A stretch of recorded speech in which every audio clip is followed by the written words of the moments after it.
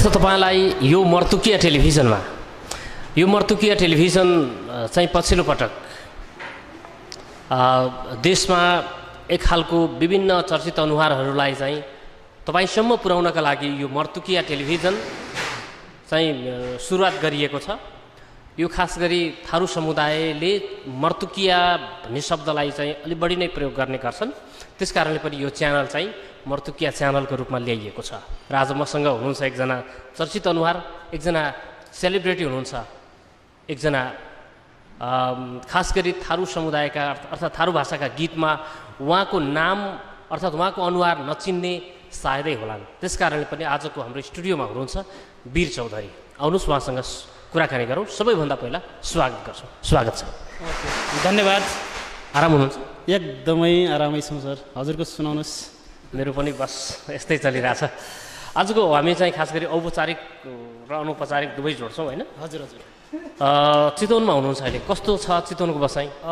एकदमै रमाइलो छ। जे होस् धेरै दिन भइसक्यो मेरो चितवनको बसाइ, चितवन नवलपरासीको बसाइ। विशेष गरी म यो ठाउँमा आउनुको मेन उद्देश्य चाहिँ म्युजिक भिडियोको लागि थिएँ। लगभग 3वटा म्युजिक भिडियो म रेगुलर चाहिँ सञ्चालनमा गएँ र अहिले जे होस् नजिकै आइरहेको यो हाम्रो जितियाको पावनी को कार्यक्रम भएको कारणले गर्दा विभिन्न ठाउँमा चाहिँ नवलपरासी चितवनमा चाहिँ जे होस् कार्यक्रममै चाहिँ व्यस्त रहेको छौँ। चितवन र नवलपरासीसँग चाहिँ वीरको लभ परे हो कि चाहिँ यो के हो खास बुझ्नै सकिएन अहिले? वास्तवमा भन्दाखेरि अब जे होस् हाम्रो दर्शक साथीहरूको चाहिँ रोजाइ, माया, ममता र स्नेहले गर्दा सायद आज म यो ठाउँमा चाहिँ छाएको छु। मायाले गर्दा यो ठाउँमा चाहिँ आज टिक्न पुगेको छु। उहाँहरूको मायाले नै टानिरहेको छ भन्नु पर्यो। जे होस् खुसी लागिरहेको छ। धेरै माया दिनुभएको चितवन र नवलपरासी जिल्लाका मेरा फ्यानहरू, मेरा साथीहरू, अग्रजहरू धेरै हुनुहुन्छ र यो ठाउँमा ल्याउने मलाई स्पेसल धेरै धेरै धन्यवाद दिन चाहन्छु हाम्रो चाहिँ वरिष्ठ डाइरेक्टर हिराजीलाई, साथसाथै हाम्रो क्यामराम्यान स्वयं हजुर नै हुनुहुन्छ। जे होस् खुसीको कुरा। जस चितवनको बसाइ साँच्चीकै वीरका लागि चाहिँ चितवनको बसाइ चाहिँ निकै फलदायी नै बनिरहेको छ होइन? एकदमै राम्रै भइरहेको छ। डे बाई डे जे होस् अवसरहरू, अपर्च्युनिटीहरू आइरहेको छ। अहिले प्रोग्राममा चाहिँ व्यस्त छ। लगत्तै म्युजिक भिडियो पनि आइरहेको छ। नयाँ नयाँ म्युजिक भिडियो आइरहेको छ। भोलि तपाईँहरूको माझमा नजर से नजरिया भन्ने चाहिँ नवलपरासी चितवनको भाषामा रहेको नजर से नजरिया भन्ने गीतको बोल चाहिँ म्युजिक भिडियो चाहिँ सार्वजनिक भइरहेको छ एनडी स्टुडियोबाट। तपाईँहरू चाहिँ प्लिज कृपया हेर्न नभुल्नुहोला। भोलि दिउँसो 3 बजे तपाईँहरूको माझमा चाहिँ नयाँ म्युजिक भिडियो आइरहेको छ। हजुर, जुन चाहिँ म्युजिक भिडियो भन्दा नै पहिला अडियो नै अत्यधिक दर्शकले मन पराइसकेको छ। अझ भिजुअल आउँदाखेरि दर्शकहरूका लागि नयाँ खुराक नै बन्नेछ। एकदम सर। वास्तवमा भन्दाखेरि यो चाहिँ पहिला चाहिँ हाम्रो पश्चिमको भाषामा पनि अलरेडी भिडियो भइसकेको छ र अहिले चाहिँ अडियो चाहिँ नवलपरासी र चितवनको भाषामा चाहिँ अब त्यो भाषामा चाहिँ भिडियो भएको छ। जे होस् आशा छ सम्पूर्ण दर्शक श्रोताहरूले मन पराउनुहुन्छ भन्ने। 3 जना त्यसमा चाहिँ तपाईँहरू हुनुहुन्छ, 3 जना लेडिज, 3 जना जेन्ट्सले अभिनय गरेको गीत पक्कै पनि दर्शकले मन पराउला। मलाई लाग्छ हेर्नुहोस् पहिलोपटक हामी पूर्वदेखि पश्चिमका कलाकारहरू मिलेर चाहिँ यो म्युजिक भिडियो चाहिँ बनाएका छौँ। यसमा मेन हाट बनेको हाम्रो चाहिँ डाइरेक्टर हिराजीको रहेको छ, जुन पश्चिमदेखि पूर्वसम्मको कलाकारहरूलाई एकजुट बनाएर चाहिँ यो म्युजिक भिडियो चाहिँ बनाउने कोसिस गर्नुभएको छ। पश्चिमको तपाईँ हुनुभयो, अर्को एकजना हाम्रो लेडिज मोडल पनि पश्चिमको हुनुहुन्छ ऋतु होइन? त्यसै गरी पूर्वको एकजना लेडिजै महिला सम्भवतः हुनुहुन्छ। हजुर एकदमै। सिर्जना चौधरी फ्रम नाइ सर्लाही पनि होइन, उदयपुर जिल्ला गाईघाटका हुनुहुन्छ। उहाँ चाहिँ उदयपुरका चाहिँ मिस फर्स्ट रनर हुनुहुन्छ। जे होस् धेरै राम्रो एक्ट गर्नुहुन्छ, ब्युटी पनि हुनुहुन्छ, सुन्दरी पनि हुनुहुन्छ। त्यसैबिच चाहिँ चितवनको अब रोहित सिंह चौधरी र मुस्कान दुवैजना उत्तिकै मात्रामा आएर हुनुहुन्छ। एकदमै सर। जे होस् अब वीरको चितवन बसाइ पक्कै पनि सफल बन्दैछ। भोलिका दिनमा यसले चाहिँ अझै नयाँ नयाँ अवसरहरू खुल्दै जानेछन्, नयाँ नयाँ चाहिँ अवसरहरू प्राप्त गर्न सकिने सम्भावना पनि छ होइन। अब चाहिँ भोलिको दिनमा कसरी अगाडि बढ्छ वीर? अब यस्तै हो, काम गर्ने सवालमा चाहिँ जे होस् मुभीहरूको पनि कुरा आइरहेको छ। अब म्युजिक भिडियो मात्रै कहाँसम्म खेल्ने होइन, त्यो पनि म्युजिक पनि छँदैछ। त्यसको साथसाथै मुभीहरूमा पनि चाहिँ जे होस् छिर्ने चाहिँ कोसिस भइरहेको छ, प्रस्ताव आइरहेको छ। मुभी पनि गर्नुपर्छ होइन, भिडियो मात्रै गरेर अब हुँदैन। अब यसलाई चाहिँ मुभी पनि गर्नुपर्छ वीरले भन्ने चाहिँ धेरै दर्शक श्रोताहरूको चाहिँ डिमान्ड रहेको छ। यसमा कतिवटामा म्युजिक भिडियो कतिवटामा खेल्नुभयो, केही त्यस्तो छ तपाईँको चाहिँ? अहिले चाहिँ थाहा त अब काउन्ट गरेको छैन, तर लगभग 150 अब म्युजिक भिडियो भइसकेको छ नेपाली तथा ठाहरू मिलाएर। 150 भन्दा बढी म्युजिक भिडियोमा चाहिँ छाइसकेको भनेको त्यो चान्चुने कुरा हुँदै होइन। हजुर हजुर हजुर, एकदमै जे होस् धेरै स्ट्रगल गर्दा गर्दै आज यो ठाउँमा यो स्थानमा पुगेको छौँ। यो सब हामी सम्पूर्ण देश विदेशमा रहनुभएका सम्पूर्ण साथीहरूको चाहिँ हात छ, हामी सबै तपाईँहरूको हात छ। जे होस् खुसी लागेको छ। पश्चिमको चाहिँ अलिकति तपाईँको पृष्ठभूमि बताइदिनुहोस्, तपाईँ कहाँ जन्मिनुभयो होइन? तपाईँलाई वीरको चाहिँ म्युजिक भिडियो हेर्नेहरू धेरै छन्, तर उसको चाहिँ वास्तविक घर कहाँ रहेछ चाहिँ होइन, वीरले चाहिँ यहाँसम्म पुग्नलाई के गर्नु पर्यो त्यो कुरा चाहिँ धेरैलाई थाहा छैन। एकदमै सर, म वास्तवमा मेरो चाहिँ जन्मभूमि चाहिँ सुदूरपश्चिमाञ्चल कैलाली जिल्लाको सडकपुर बौनिया भन्ने ठाउँमा चाहिँ म जन्मेको हुँ। मेरो बाबाको नाम डम्बर चौधरी र मम्मीको नाम चाहिँ फुलरानी देवी चौधरी हो। उहाँको एकदमै धेरै ठुलो हात छ यो ठाउँमा। अहिले चाहिँ जो पोजिसनमा ल्याउनको लागि यदि मेरो आमा बुवा नभएको भए सायद म यो ठाउँमा चाहिँ पुग्थेन होला। उहाँहरूको धेरै सहयोग छ, मेरो फ्यामिलीको पनि धेरै सहयोग छ, जो खुसी लागिरहेको छ। र यो ठाउँमा सर्वप्रथम त मेरो आमा बुवालाई नै जान्छ सँगै, त्यसपछि म यो ठाउँमा एकदमै मलाई प्रेस गर्ने लाग्नुपर्छ भन्ने दिने मेरा चाहिँ मेरो आत्मीय साथी हुनुहुन्छ, डाइरेक्टर पनि हुनुहुन्छ। उहाँ एकदमै चर्चित डाइरेक्टर हुनुहुन्छ सुधराम दहिजी। उहाँले धेरै मलाई चाहिँ कोसिस गर्नु, तपाईँले चाहिँ मोडलिङ गर्नुपर्छ है भन्ने चाहिँ उहाँको कोसिसले गर्दा आज म यो ठाउँ पुगेको छु। र बिस्तारै यो पहिला चाहिँ बिस्तारै गर्दा गर्दै मलाई चाहिँ एसडीतिर ल्याउने मेरो आत्मीय गुरु पनि हुनुहुन्छ सतीश सिन्हाजी। उहाँले मलाई चाहिँ भिडियो सम्बन्धी धेरै कुराहरू जानकारी दिनुभएको छ। र यस्तै बिस्तारै गर्दै सवालमा हाम्रो चाहिँ यतातिरका पूर्वतिरका साथीहरूसँग पनि भेट भयो। उहाँहरूले चाहिँ इन्भाइट गर्नुभयो, ल उहाँको राम्रो एक्ट छ, उहाँलाई पनि ल्याउनुपर्छ है यतातिर भनेर चाहिँ मलाई धेरै सहयोग गर्नुभएको। एकदमै मेरो घनिष्ठ मित्र अहिले हुनुहुन्छ। भर्खर मैले 3-4वटा भिडियो गरेँ, उहाँकै हात छ। उहाँ हुनुहुन्छ हाम्रो डाइरेक्टर हिरा चौधरी, एकदमै मिलनसार हुनुहुन्छ। रियलीमा भन्नुपर्दा उहाँ पनि एकदमै हाम्रो जस्तै सुधरामजी हुनुहुन्छ, सेम मलाई लाग्छ क्या, सुधराम दहित र हाम्रो हिरा चौधरी। जे होस् खुसी लागिरहेको छ। हाम्रो थारू समुदाय पनि एकदमै होनहार डाइरेक्टरहरू जन्मिराख्नु भएको छ।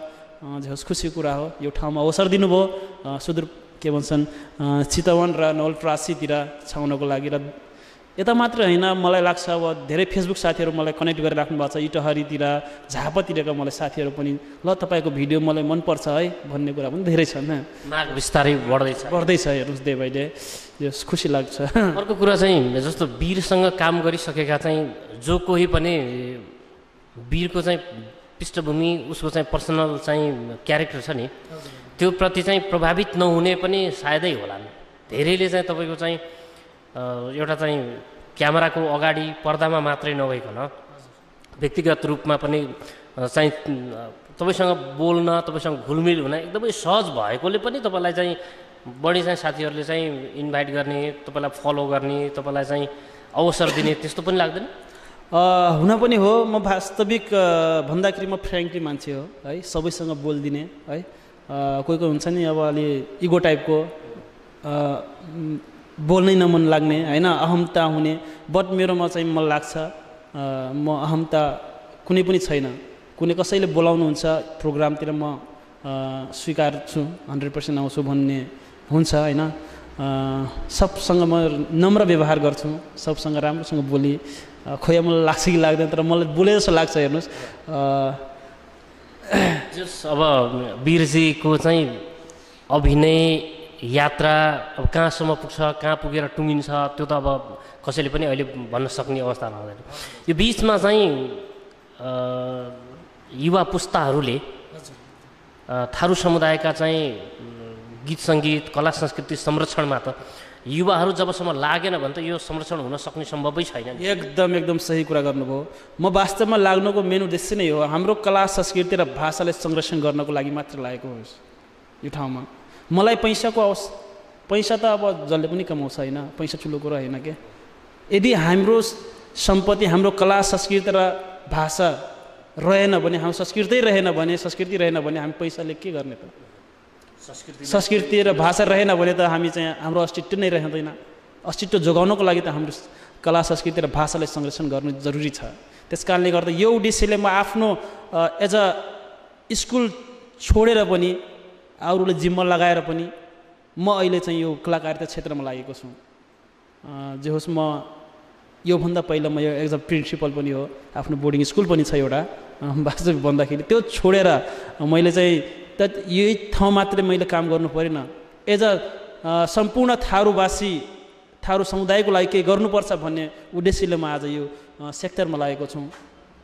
हाम्रो सुदूरपश्चिम मात्रै होइन, पूर्वदेखि पश्चिम महाकालीसम्मका सम्पूर्ण थारूहरूलाई एकजुट गर्ने उद्देश्यले म सायद यो ठाउँमा लागेको छु। अब अहिलेसम्म म चितवनसम्म पुगेको छु। बिस्तारै चाहिँ अब बढ्दैछ हाम्रो चाहिँ यो यात्राहरू बढ्दैछ। अब झापातिरसम्म हाम्रो लास्ट झापातिर त हो हाम्रो थारू समुदायको, उता पुग्नेसम्म मेरो चाहिँ सोच टार्गेट छ। अलिकति तपाईँ चाहिँ अब यो बिचमा नयाँ पुस्ताहरूले आफ्नो कला संस्कृति संरक्षणमा त्यति चासो दिइरहे जस्तो चाहिँ लाग्छ, या चाहिँ उनीहरू चाहिँ अब संस्कृति संरक्षण भन्दा पनि अब विदेश मोह होइन, पलायन हुने अर्थात् चाहिँ पैसा कमाउनेतिर बढी टार्गेट गरिरहेछन्? हुन पनि हो। अब म्याक्सिमम चाहिँ खासै अब साथीहरू चाहिँ विदेशतिर गइरहेको छ अहिले। तर म भन्छु सम्पूर्ण विदेशी साथीहरूलाई, यदि तपाईँहरू काम गर्नुहुन्छ भने आफ्नै देशमा धेरै इन्कमहरू छ काम गर्ने। हामी जुन काम हामी विदेशमा गर्छौँ त्यही काम हामी नेपालमा गऱ्यौँ भने अवश्य नै हाम्रो चाहिँ इन्कम बढ्ने हुन्छ। त्यो इन्कम हामी नेपालमा पनि ल्याउन सक्छौँ। जस्तै धेरै कुराहरू छ। अब त्यस कारणले गर्दा हामी विदेश जानुभन्दा हामी नेपालमै गरौँ, केही गरौँ होइन। खुल्ला हृदयले चाहिँ मन लागेर काम गर्नु पर्यो। एकदम मिलेन।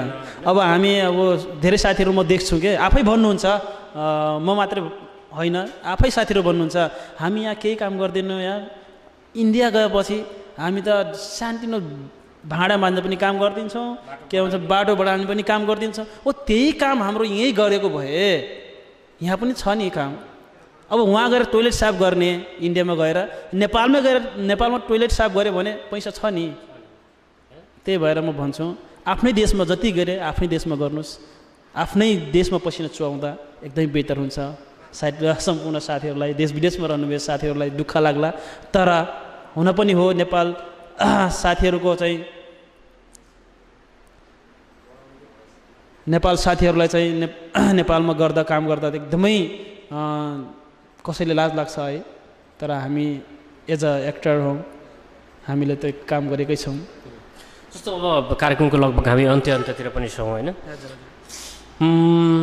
अब चाहिँ वीरलाई चाहिँ म्युजिक भिडियोमै मात्रै देख्न सकिन्छ, अर्थात् देख्ने कि हामी चाहिँ अलिक ठुलो पर्दातिर अर्थात् फिल्मतिर पनि देख्छौँ भन्ने आम चाहिँ दर्शकहरूको एक खालको चाहिँ चिन्ता चासो पनि अघि हुन त तपाईँले भनिसक्नु भएको छ होइन। अब के हुन्छ वीरको यात्रा? अब यात्रा भनिसकेँ म अघि नै। मलाई चाहिँ धेरै साथीहरू, मेरा फेसबुक साथीहरू, मेरा चाहिँ फ्यानहरू धेरै रिक्वेस्ट गर्नुहुन्छ, अब भिडियो मात्रै सीमित हुनु भएन सर, अब मुभीहरूमा पनि चाहिँ लाग्नु पर्यो। तर मलाई लाग्छ होइन, अब यो हाम्रो समुदायमा धेरै हाम्रो पश्चिमतिर पनि बनाइराख्नु भएको छ। 5 लाख 10 लाख इन्भेस्ट गरेर चाहिँ अब अहिलेको अवस्थामा चाहिँ मुभी बनाउँदा खासै बेटर हुँदैन। हजुर, इन्कम गर्न कठिन हुन्छ। अहिले कम्पिटिसनको जमाना छ। हामी चाहिँ अरू समुदायको जस्तै चाहिँ लगानी लगाएर चाहिँ मुभी त बनाउन सक्दैन। कम्तीमा 25 देखि 50 लाखसम्मको इन्भेस्ट गरेर चाहिँ मुभी बनायो भने पक्कै पनि बेटर चाहिँ मुभी बन्छ। र यदि त्यो अवस्थाको चाहिँ प्रोड्युसर अथवा स्पोन्सर आयो भने पक्कै पनि म त्यो भिडियोमा त्यो चाहिँ मुभीहरूमा चाहिँ इन्भल्भ हुन्छु भन्ने चाहिँ अवगत गराउँदछु। तर म एकदमै छोटो बजेटमा रहेको चाहिँ म्युजिक के भन्छ मुभीहरूमा चाहिँ काम गर्न अलि गाह्रो छ। त्यस कारणले गर्दा त्यसमा चाहिँ अब क्यामेराम्यान पनि त्यही अनुसारको चाहिँ क्वालिफाइड हुनु पऱ्यो, डाइरेक्टर पनि त्यही अनुसार क्वालिफाइड हुनु पऱ्यो, कलाकारहरू पनि त्यही अनुसार क्वालिफाइड हुने जरुरी छ। अब म्याक्सिमम् ट्रेन्ड हाम्रो पश्चिमतिर मात्र होइन, एज अ थारू इन्डस्ट्रीमै छ के जसले पैसा लगायो त्यही नै चाहिँ आर्टिस्ट हुने होइन। त्यो ट्रेन्डले गर्दा चाहिँ अहिले चाहिँ हाम्रो थारू समुदायको चाहिँ मुभीहरू चाहिँ डे बाई डे खस्किरहेको छ कि सर। अब हामी बिल्कुल अन्तिममा छौँ। अन्तिममा चाहिँ तपाईँका दर्शकहरू, तपाईँका शुभचिन्तकहरू हामीलाई अहिले फेसबुक लाइभमा पनि हेरिरहनु भएको छ। हजुर। त्यसै गरी मर्तुकिया टेलिभिजन हेरेर बस्ने उहाँहरूलाई पनि तपाईँले के भन्नुहुन्छ? मर्तुकिया टेलिभिजन हेरेर बस्नुभएका र हाम्रा चाहिँ फेसबुक लाइभ हेरिराख्नु भएको सम्पूर्ण मेरा देश विदेशमा रहेका सम्पूर्ण चाहिँ शुभचिन्तकहरू र मेरा फेसबुक साथीहरूलाई के भन्न चाहन्छु भन्दाखेरि, यदि तपाईँहरू मेरो म्युजिक भिडियो, मेरो एक्टरहरू राम्रो लाग्छ भने प्लिज कृपया मेरो जति पनि चाहिँ म्युजिक भिडियोहरू आइरहेको छ त्यसको लाइक कमेन्ट र सेयर गर्नुहोला।